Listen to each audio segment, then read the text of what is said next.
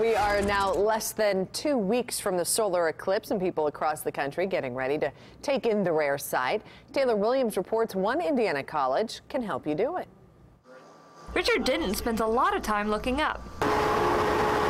As director of the Oakley Observatory at Rose-Hulman Institute of Technology, he knows a solar eclipse is a rare treat. It's going to be well placed for a lot of people to observe. On the big day, Rose-Hulman will host a free watch party where the public can safely watch the eclipse from several high-tech telescopes. Eclipses are fairly rare in highly populated areas, so that's what makes this one particularly nice, is a lot of people are going to be able to see it without having to travel long distances. The last time an eclipse passed over the Wabash Valley was in 1994, and that was only a partial eclipse. So how far will you have to drive to see it?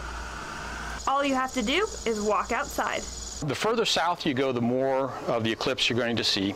We're going to be about 95% total here. The most rewarding part of sharing his love of space is seeing the kids' reactions.